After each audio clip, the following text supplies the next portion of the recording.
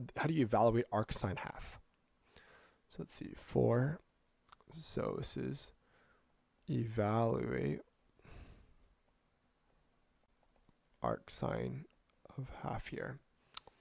So what we're gonna have to figure out here is we are figuring out, again, we're just it's knowing this this concept of trigonometry, right? And how do we know what when this this is simply just a trigonometric problem, and probably what you see in algebra 2 in grade 11 here. So what we know here is to evaluate arcsine of half.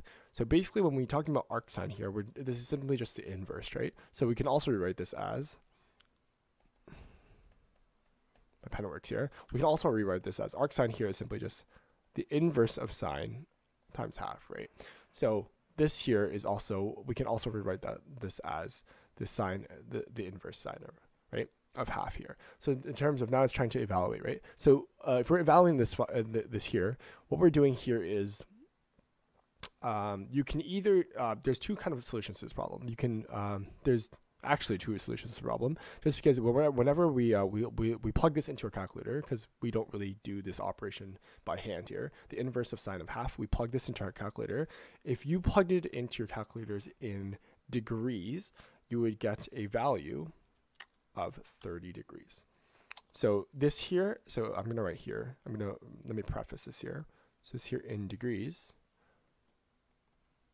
or in deg, you would get 30 degrees. And in radians, you would get a different number here, which would be pi over 6. So this here is the first solution to the arcsine of half would be these. This is the first solution. This is either 30 degrees, or you could say it's pi over 6. However, we also have to use CAST rule. We have to find CAST rule.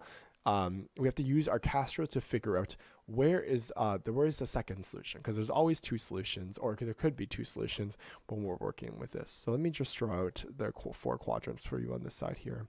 I'll do some blue because it's some side work. So what we have here is, this is AA, S, and T, right? So CAST, C-A-S-T. And this here, we know that here is quadrant 1, quadrant 2, quadrant 3, and quadrant 4, right? So we're working with the inverse of sine here. So the inverse of sine here is, and it's a positive value, right? So this here is 30 degrees. So again, I could say this here was 30 degrees.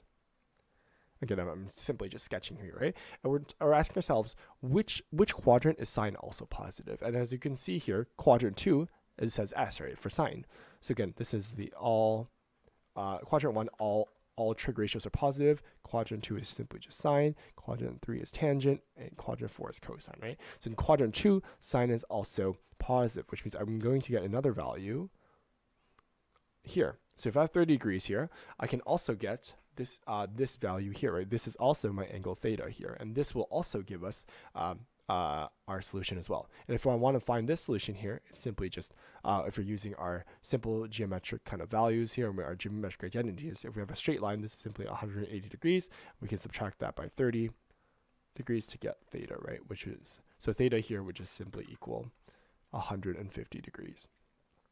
Or if you're working in radians, so this here is in degrees, right? This here is degrees, so this here in degrees. And if I was working in radians, I can simply put, again, in radians here, I'm going to do this in red here. This is simply 0 and 2 pi. This here is pi over 2. This here is pi, and this is 3 pi over 2, right? So if I were to do it in radians here, we do this in red, I will have this, it's simply just pi minus pi over 6 would equal theta, right? So in order for me to transfer this, I can simply I can write this as 6 pi over 6 minus pi over 6 here, which is equals theta. So theta here is simply just 5 over 6. 5 pi over 6. So this here is also my solution. So in this case, I have two solutions, or in this case 4 solutions, because I have solutions in degrees or radians. It depends on which what the question's asking. So if I were to say my solution here is, so let me write this down. Let me write this over here. So therefore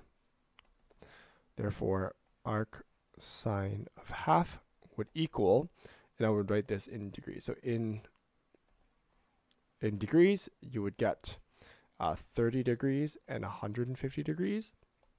And then in radians, we would get pi over 6 and 5 pi over 6 here. And these are my solutions for this problem here, 30 degrees and 150 degrees, and pi over 6 and 5 pi over 6, depending if they're asking for either radians or degrees here, depending on the extent of the question. And as you can see, the solution is correct. So answer within the interval of 0 and 360 is 30 and 150. They didn't include the radian solution here, so let me just include that, but the solution is correct regardless.